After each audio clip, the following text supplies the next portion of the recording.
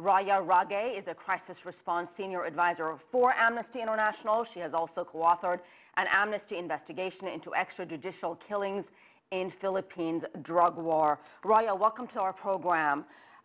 The Philippines government basically is saying, sure, go ahead, investigate us, as long as it's not going to be Agnes Callamard. So what is their problem with her? We saw in the piece that our reporter filed, they don't think she's objective and unbiased. What is your take? We continue to urge the government of the Philippines to extend invitations to the various UN experts and special rapporteurs concerned with the ongoing operations in the Philippines, be it the rapporteur on extrajudicial executions, the rapporteur on poverty and human rights, the rapporteur on the right to health, or the rapporteur on human rights defenders.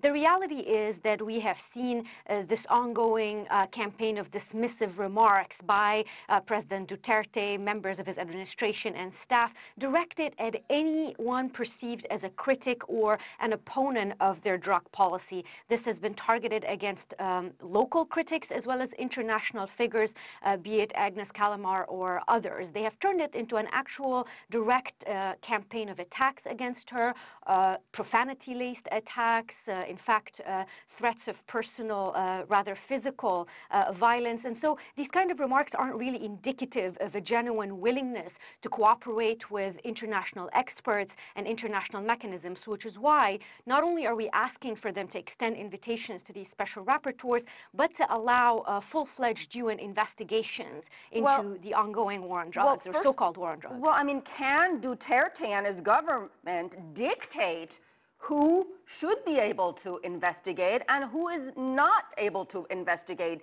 these alleged crimes? Well, naturally, they need to be the ones extending the invitations to the relevant special rapporteurs. But aside from the visits of the special rapporteurs, the government of the Philippines should be willing to invite the UN for investigating what's going on, or be subject to essentially a resolution from the Human Rights Council setting up a mechanism to investigate what's going on the ground. Our primary concern really is that we haven't seen any indication that the government of the Philippines is willing to change its approach when it comes to its so-called war on drugs.